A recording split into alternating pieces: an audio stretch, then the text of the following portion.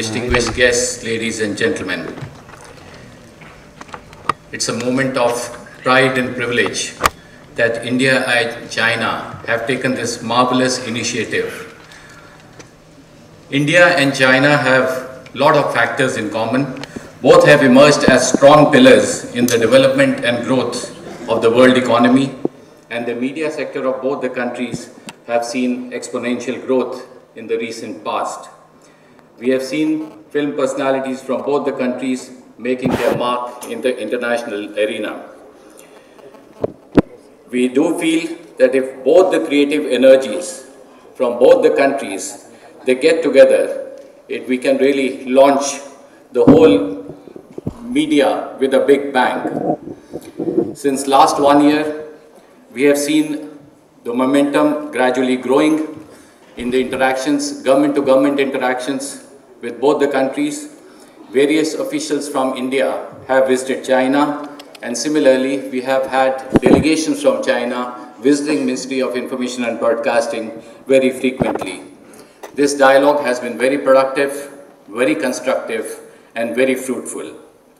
In December 2013, both the officials from Beijing and India, they visited each other and conducted joint working group discussions on trades and services, where our side was represented by Director of Films, Ministry of Information and Broadcasting.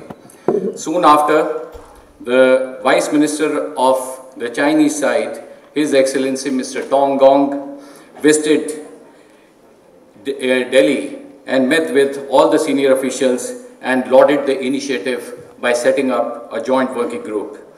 This was followed up further, ultimately culminating in a signing of the co-production agreement with both China and India in September this year. The purpose of this agreement is to encourage audiovisual content collaboration amongst both the countries. Both India and China have been blessed with rich tradition and culture and have a vast pool of resources. We duly acknowledge the repository of talent that is available in both the countries. Be it pre-production, production, and post-production, special effects, marketing, or distribution, both the countries can derive maximum benefits out of the expertise and market opportunities that are now available with us. This year, 45th International Film Festival of India, we have taken a major step and initiative to bring the energies of both these important nations together. We are starting with showcasing some of the best films from China, and we feel it is imperative for us to appreciate each other's talent.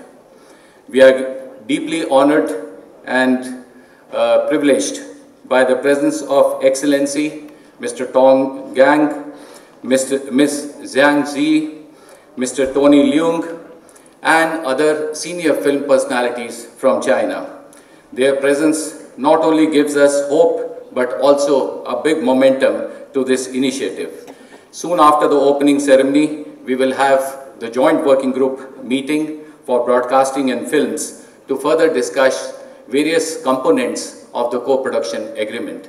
Thank you, ladies and gentlemen. Please enjoy the film.